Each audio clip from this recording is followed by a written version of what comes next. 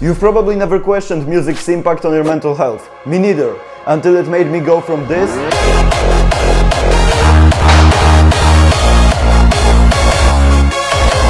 to this.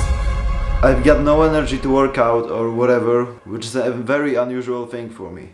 So can music ruin your life? Yes, absolutely. Let me show you how.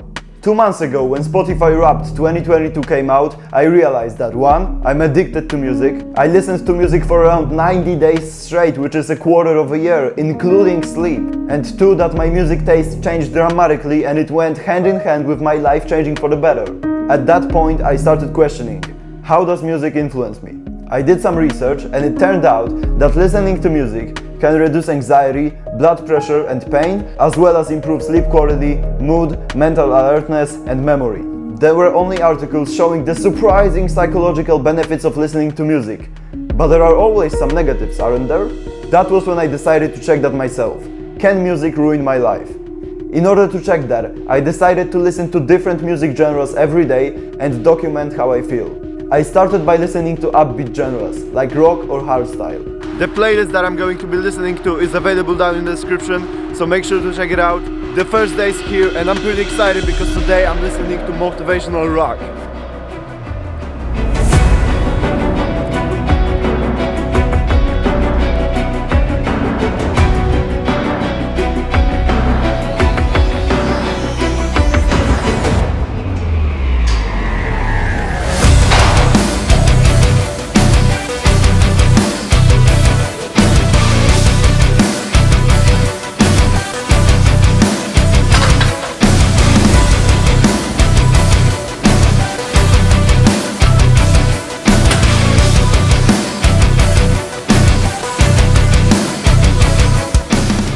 As expected, listening to upbeat genres made me feel excited, motivated, and generally great.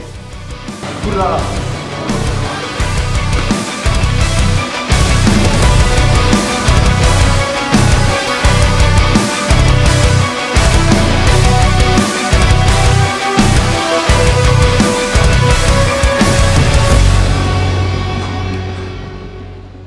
What I've noticed with this music genre, other than the fact that I love it, it's like an energy shot. It gets me very hyped, but after 2 hours I'm exhausted.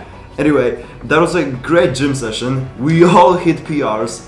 Now I'm just going to edit the TikTok that I filmed yesterday, and that's going to be pretty much it for the day.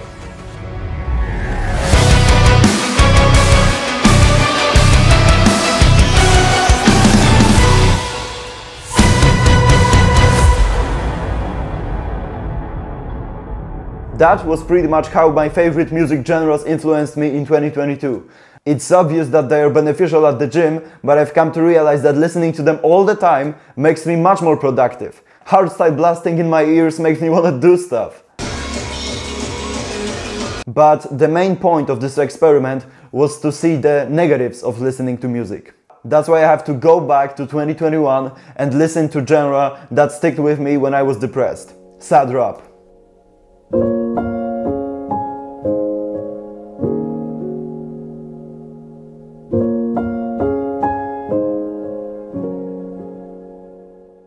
I really didn't want to do it.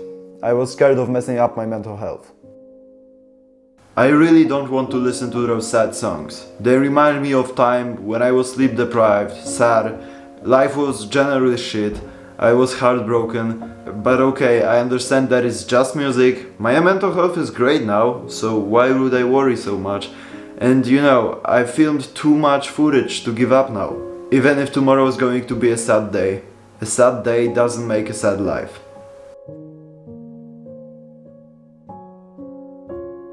The only positive thing I've noticed is that I feel much calmer than yesterday, but at the same time I don't feel like doing anything, and I hate it. I've got no energy to work out or whatever, and I don't even know what I'm going to do now, which is a very unusual thing for me. Unproductivity was just the beginning. Sad music hit me harder in the evening. At one point I started paying more attention to lyrics of songs that I listened to. What are usually main topics in such sad genres? Heartbreak, loneliness, anxiety, depression. We don't think about it on a daily basis, but words you hear transfer into your thoughts, and your thoughts affect directly your feelings. Even though I'm in a happy relationship, I'm feeling heartbroken only because I listen to a guy who sings about how love is there. Why do people listen to sad music every day? I do not understand why would anyone do that to themselves. I had nothing to worry about, and despite that, I was feeling down. This experience made me realize that we often suffer only in our head. Nothing bad happens in reality, and yet we are sad and can't enjoy real life. Now I completely understand why I was depressed by the end of 2021. I fell into the sadness loop. You're sad, so you listen to sad music. And it goes like that forever. You just cannot experience happiness. Luckily, back then this trend saved me. I fell in love with hardstyle, and that was when I changed the course of my life.